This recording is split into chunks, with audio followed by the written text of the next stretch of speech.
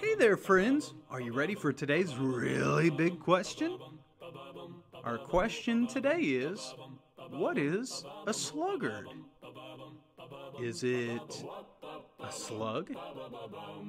A bat? Lazy? Or crazy? I'm not sure, but I think we'll know exactly what the answer is as we learn another great lesson from God's Word. Let's dive in. Come, let's sing Jesus, Jesus, Jesus, Jesus, Jesus, let's sing an everyday children's way. Hey there, friends! I hope you had a marvelous Monday and you're getting ready to have a terrific Tuesday today.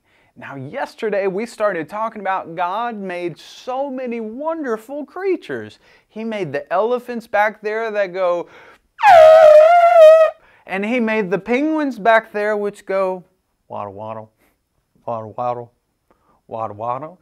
And He even made the zebras back there that go, probably not like that, but something really close. But besides having a lot of fun sounding like animals, God gave us animals to show us something very special or to even teach us a very important lesson. And today we're going to talk about, I see it on the ground. Well, you can't see it. You know those really tiny black dots, or maybe they're red dots, you might want to run away. Those little black dots that move around all on the ground, and we call them ants. Did you know that the Bible teaches us a very, very important lesson about ants? They're very, very small, but they do a whole lot of work. In fact, in the book of Proverbs, chapter 6, it would say, "Consider the ant, O sluggard." And you might hear that word and say, "What's a sluggard?" Well, some people might say, "That's a slug." That's not right. Or maybe sluggard as in a baseball bat. But no, that's not it. You see, a sluggard is another way of saying you're a very lazy person. In fact, if you were to look at the ant and how the ant works all year long till it can no longer work anymore, that's what God says we need to pay attention to. He would say when you look at the ant and you see how much the ant works, it works all throughout the summer trying to collect food for the winter time when there's no more food. The ant would show us that when we work hard with our hands and we keep on working, there's going to be a time where we're going to have to stay indoors, but we get to keep all those things we've worked very, very hard for all throughout the year. And you know, working with God is exactly the same way. God says He promises you a treasure unlike anything you've ever seen before. In fact, Jesus would say in Matthew 6, "Where your heart is, there, or where your treasure is, there will your heart be also." And if we're storing up earthly things here on earth like video games or couches or cars or our favorite t-shirt, you know, we can't take any of those things with us to heaven. But what we can take to heaven is our soul. And friends, that's the only thing we can take to heaven.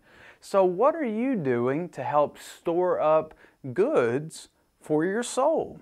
How are you making food for your soul? Or how are you working hard to show God that you truly want to work just like the ant?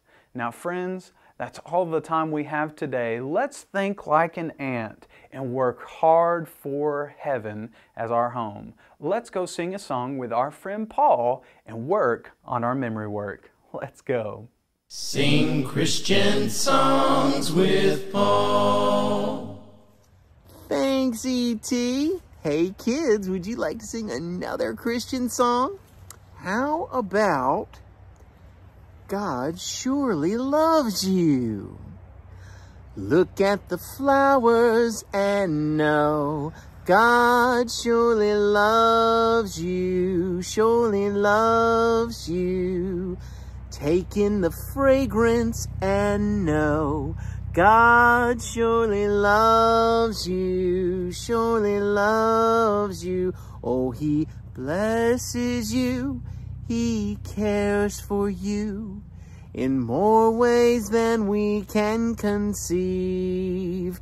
Let's thank Him for each drop of rain, each sunrise, each cool evening breeze. So mighty and gracious is He, Look at the flowers and know God surely loves you. Great job, kids. We'll see you next time. Hey friends, it's a musical day today, so I thought it'd be a great idea if we sing our memory word together. Now, I'll sing the song twice, but I want you to listen the first time and see if you can sing along with me the second time. Now, since our verse is really big, our song's going to go a little fast. So our memory word comes from Job chapter 35, verse 10 and 11. So you ready to use your listening ears for the first time? 3, 2, 1, listen carefully. Where is God my Maker, who gives songs in the night, who teaches us more than the beasts of the earth, and makes us wiser than the birds of heaven? Now friends, let's see if you can sing it with me. The second time through, you might have to listen to it a couple times, but I'm sure you'll get it over time. Are you ready to sing with me? 3, 2, 1, let's go.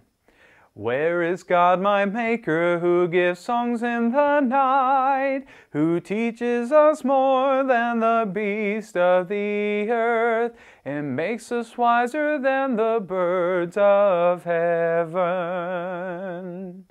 Now friends, if singing is the best way for you to learn God's Word, keep singing this song until you've got God's Word in your heart and you can sing and make melody to God every single day, and you'll be sharing God's Word too.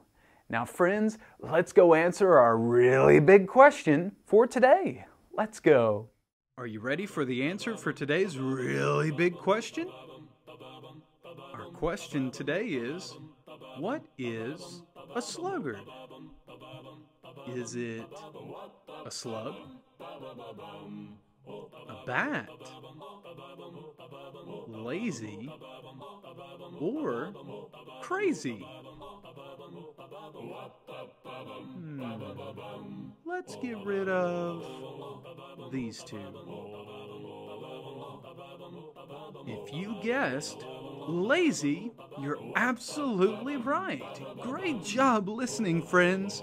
We'll see you next time. Come, let's sing Jesus, Jesus, Jesus, Jesus, Jesus, let's sing an everyday children's way.